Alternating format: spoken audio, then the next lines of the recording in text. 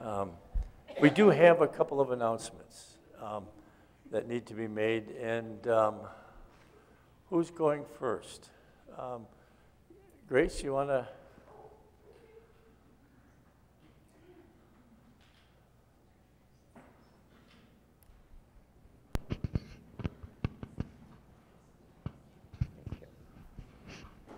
Okay, this might be the last call for Easter dinner, and then you've missed your chance until Thanksgiving time. So,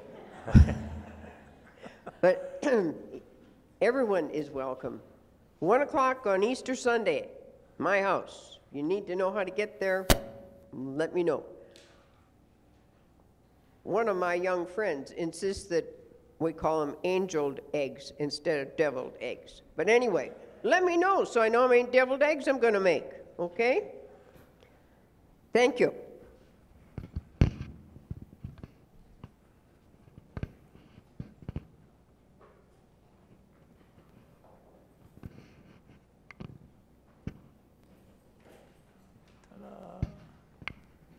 Good morning.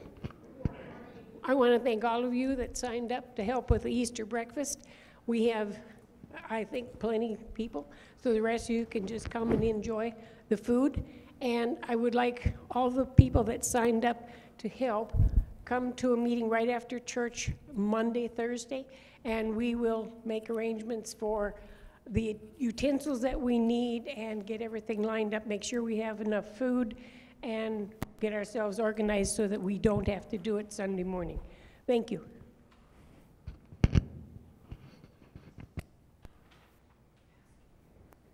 Yes, anyone else?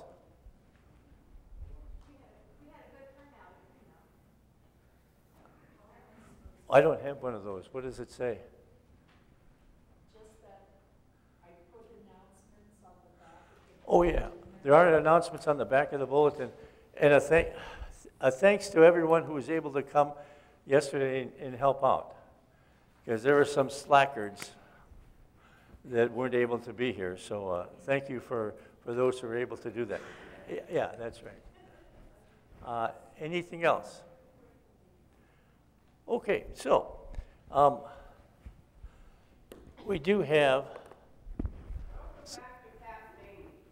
Oh yeah, Pat and Amy. Are they here someplace? Well, welcome, Amy. It's so nice to see you. Oh, Pat too. Yeah. Well, the word for the day is a word that I'm sure you've used in a sentence many times in this past year. Yes? Melchizedek. I'm sure you've often said, oh, yeah, just like Melchizedek. He's actually one of my favorite figures in the Old Testament. And this is why. What do we know about Melchizedek? He was the king of Salem, which we know as Jerusalem. And his name means king of righteousness, okay? And he came to Abram before it became Abraham.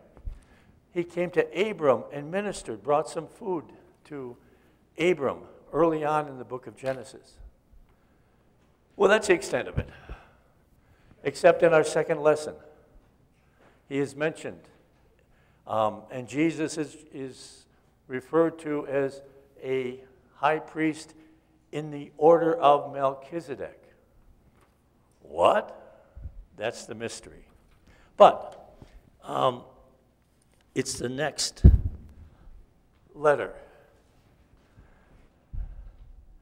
It's what you do when you're playing pool.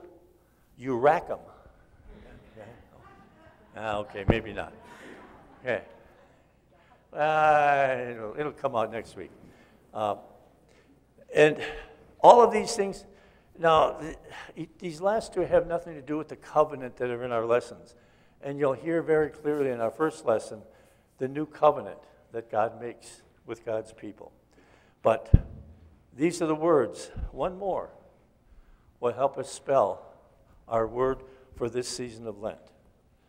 So please join me in the confession and forgiveness.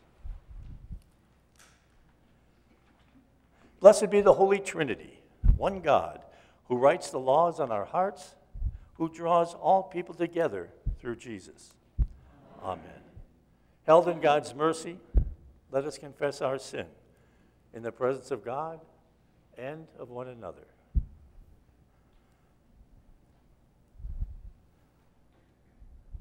Holy God, we confess that we are caught in the snares of sin and cannot break free. We hoard our resources while our neighbors are hungry and cold. We speak in ways that silence others. We are silent when we should speak up. We keep score in our hearts. We let hurts grow into hatred. Forgive these things, and for sins only you know, forgive us, Lord. Amen. Here is a flood of grace. Out of love for the whole world, God draws near to us, breaks every snare of sin, washes away our wrongs, and restores the promise of life through Jesus Christ. Amen. Our gathering hymn is My Song is Love Unknown.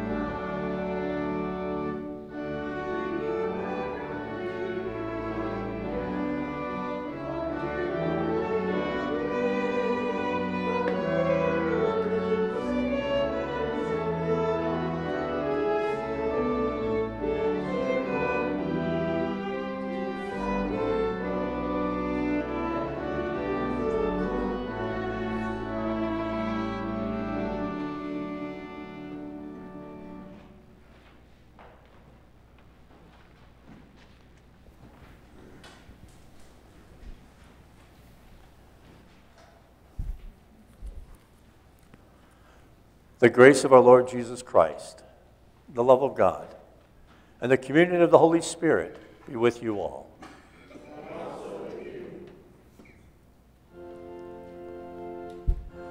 And to the Lord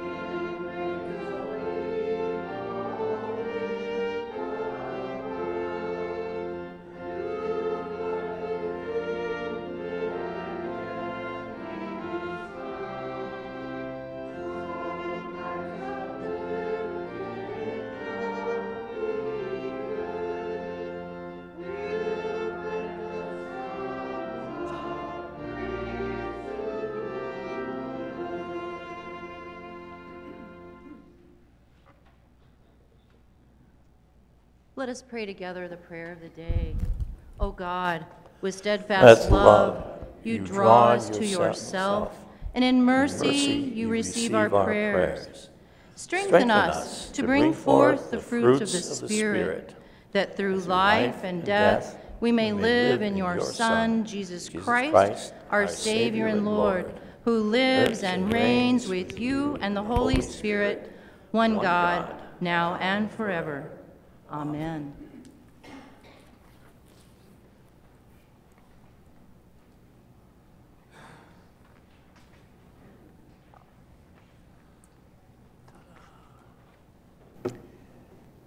The first reading for today is from Jeremiah 31, beginning with the 31st verse.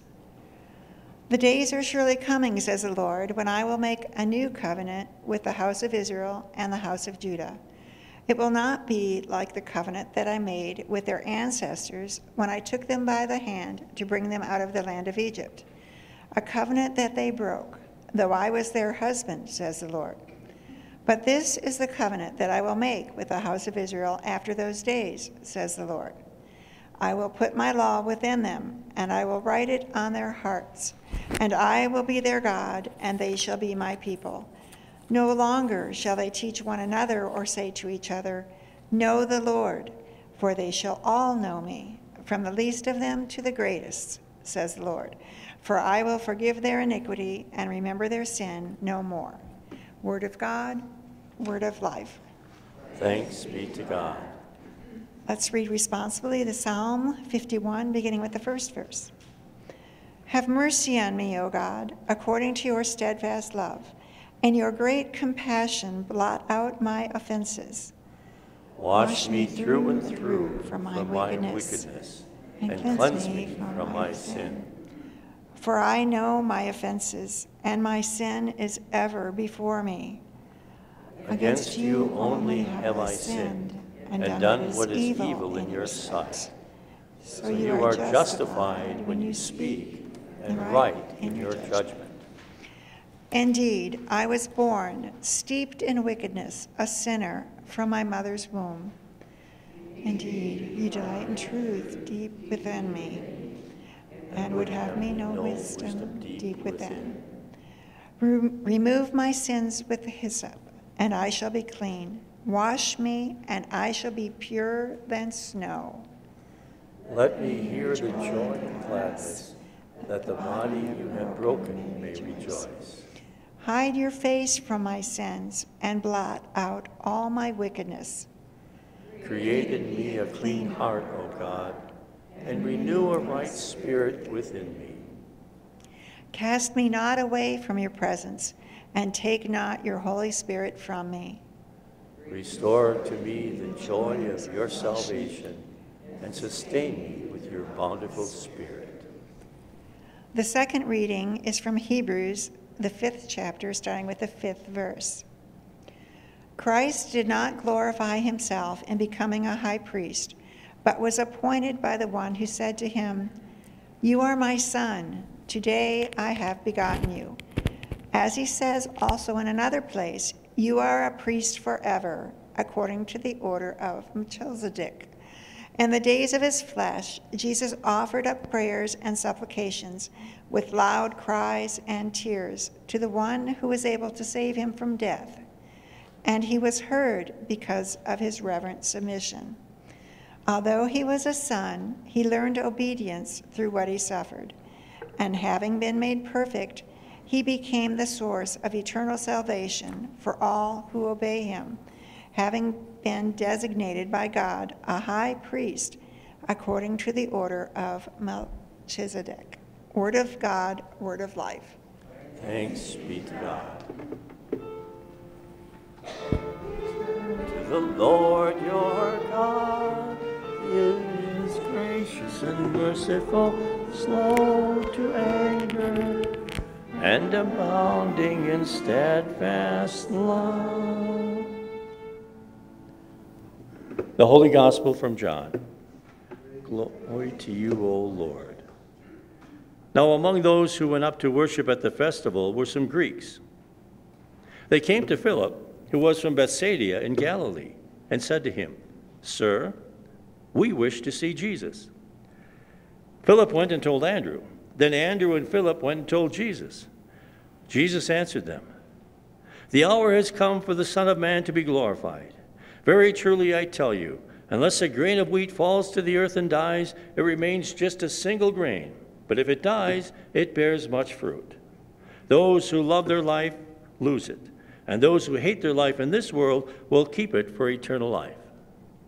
Whoever serves me must follow me, and where I am, there my servant will be also. Whoever serves me, the Father will honor. Now my soul is troubled, and what should I say? Father, save me from this hour? No, it is for this reason that I have come to this hour. Father, glorify your name. Then a voice came from heaven. I have glorified it, and I will glorify it again. The crowd standing there heard it, and said it was thunder. Others said, an angel has spoken to him. Jesus answered, this voice has come for your sake, not for mine. Now is the judgment of this world. Now the ruler of this world will be driven out, and I, when I am lifted up from the earth, will draw all people to myself. He said this to indicate the kind of death he was to die. The gospel of the Lord. Praise to you, O Christ. Please be seated.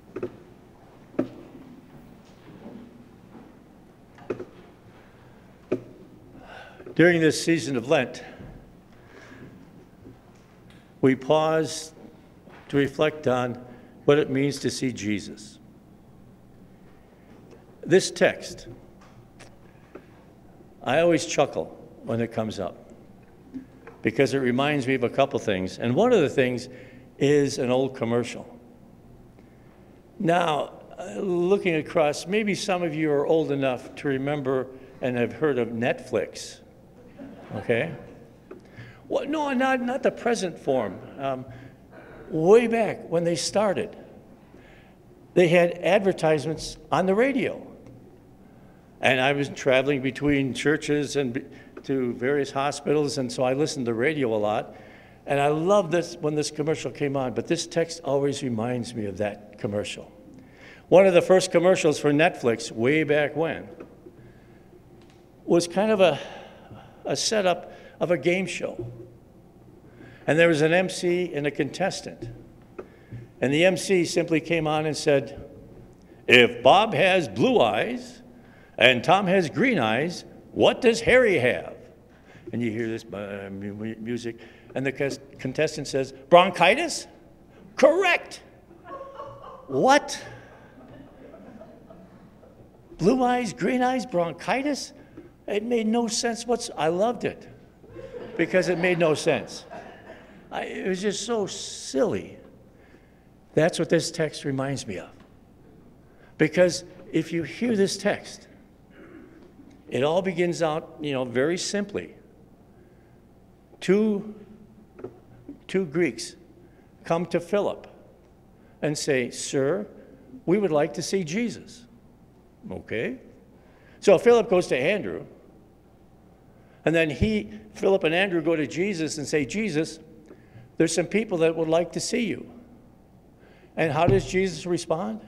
The hour has come for the Son of Man to be glorified. Unless a grain of wheat falls to the earth and dies, it won't bear fruit. And those who hate their life in this world will have it for eternal life, and those who love their life will lose it. And what? I can picture Philip and Andrew looking at each other saying, what? Is medical marijuana illegal? What? Because it made no sense to them. But it does. When you go back and hear it again, the question, or the request was, there are some people who would like to see you, Jesus. Well, what does it mean to see Jesus? And Jesus' kind of off-the-wall response is well placed. Because he's describing what it means to see Jesus, to see the Messiah. Now, just before this, immediately just before this, Jesus had just raised Lazarus from the dead. And as they travel on, some of the people who were there followed Jesus. And the religious authorities were concerned because people were beginning to follow after Jesus and even believe in Jesus. And Jesus knew that as well.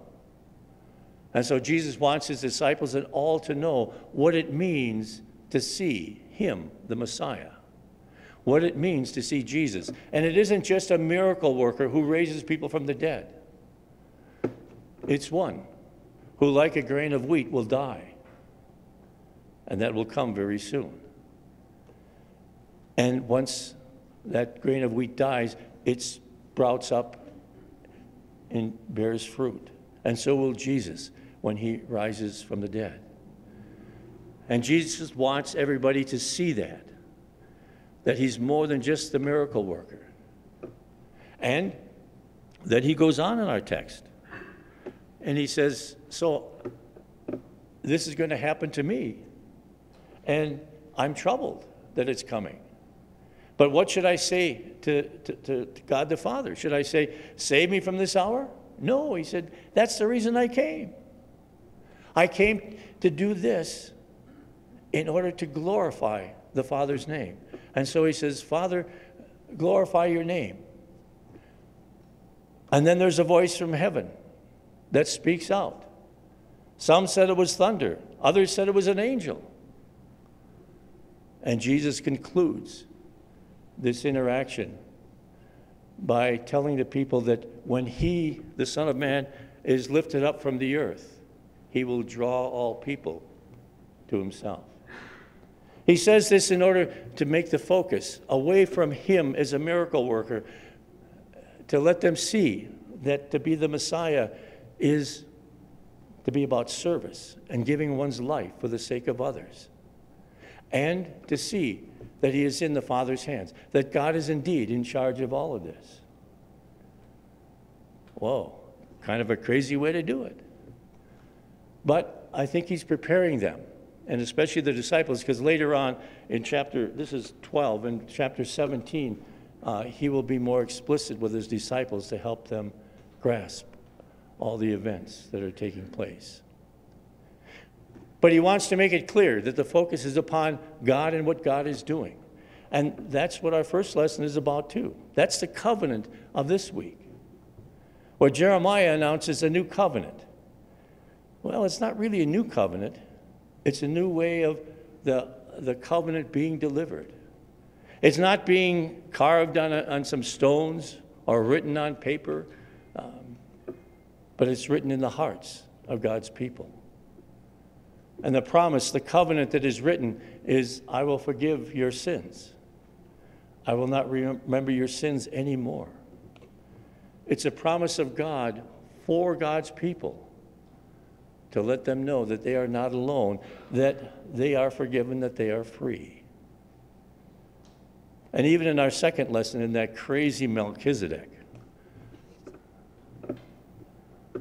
I love that. That should remind me of that commercial too, but it's kind of crazy. Melchizedek. Because here's all of a sudden this character that predates Abraham, who was a high priest of God. And we know little about him. Oh. And in that mystery, we're simply left to trust. To trust that God knows what he's doing, and even if we don't agree, to trust God, that God's compassion and love for God's people is true, and to rely on that.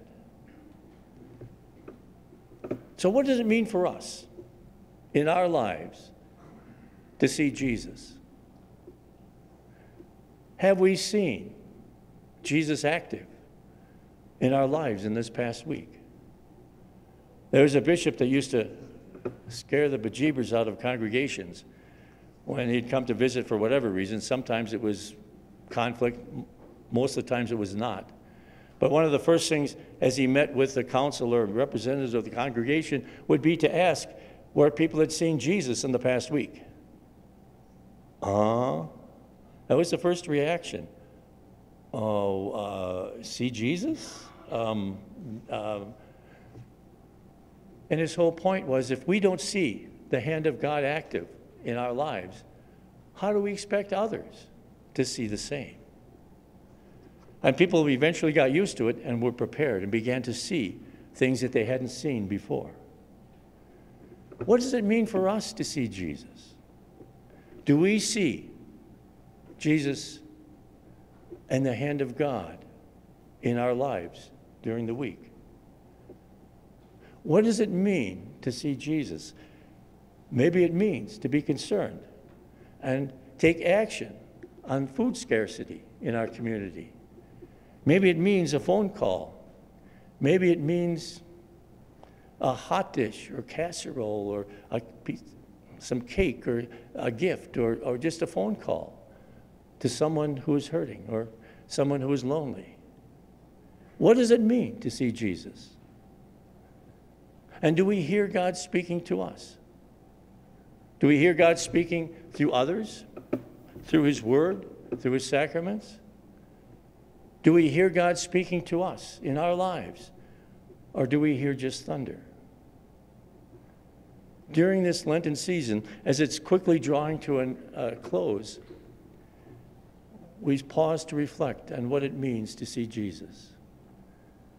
May God indeed, in His grace, give us eyes to see and ears to hear Him speaking to us, to hear Him calling us.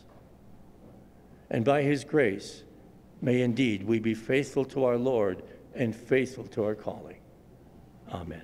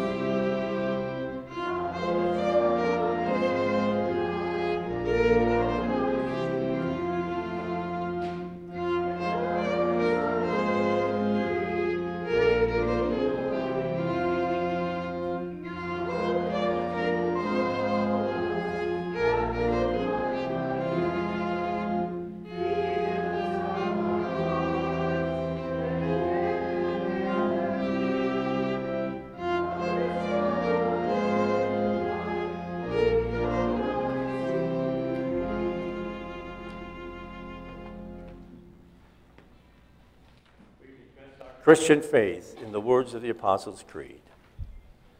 I believe in God the Father Almighty, creator of heaven and earth.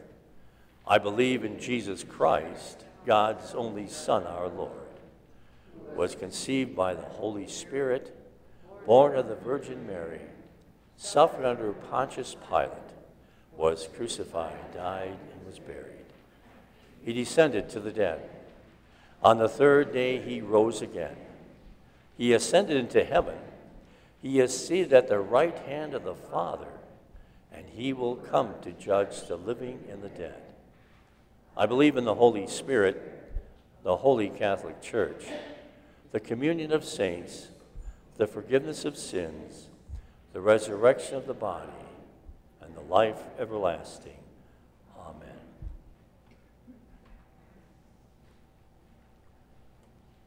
Trusting in God's promise to reconcile all things, let us pray for the church, the well-being of creation, and a world in need.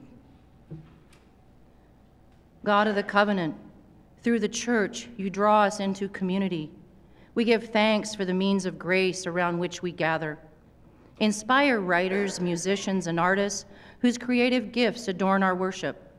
Hear us, O God. Your mercy is great. God of all that exists, you lavish the earth with extravagant beauty. Preserve the rich and complex diversity of living things. Support local, national, and international efforts to protect the environment for future generations. Hear us, O God. Your mercy is great. God of the nations, you desire peace and plenty for all people. Defend those who challenge oppression and expose corruption. Support advocates for human rights, social justice, and the welfare of children. Merciful God, God of goodwill, you restore what is broken. We pray for any experiencing estrangement, conflict, or abuse in families and intimate relationships. Protect and comfort all who are vulnerable, especially those living in institutions. Hear us, O God. God of every time and place, you are with us. Support ministries of prayer and presence in this congregation. Move us to reach out to any who are homebound, lonely, grieving, in treatment, or ill. Hear us, O God. Your mercy is great. God of promise, we give thanks for the saints whose faith inspires us, especially Patrick, missionary to Ireland, whom we commemorate today. Grant us faith to trust in your everlasting love. Hear us, O God. Accompany us on our journey, God of grace, and receive the prayers of our hearts through Jesus Christ, our Savior. Amen. The peace of the Lord be with you. Please share a sign of that peace with those around you. God's peace. God's peace.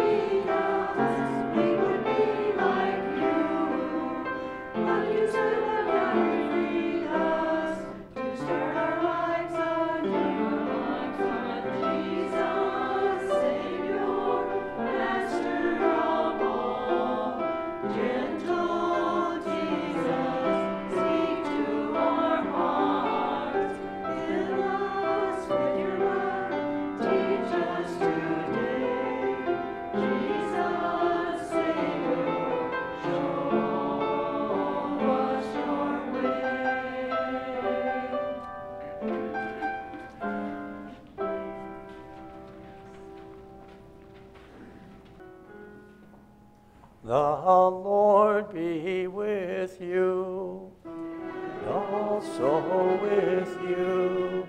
Lift up your hearts. Lift them to the Lord. Let us give thanks to the Lord our God. It's right to give our thanks and praise. It is indeed right, our calling and our joy, that we should at all times and in all places give thanks and praise to you, Almighty and merciful God, through our Savior Jesus Christ. You call your people to cleanse their hearts and prepare with joy for the Paschal feast. that renewed in the gift of baptism, we may come to the fullness of your grace. And so, with all the choirs of angels, with the church on earth and the hosts of heaven, we praise your name and join their unending hymn. Holy, holy, holy Lord, Lord God of power and might, and earth are full of your glory. Hosanna in the highest. Blessed is he who comes in the name of the Lord. Hosanna in the highest.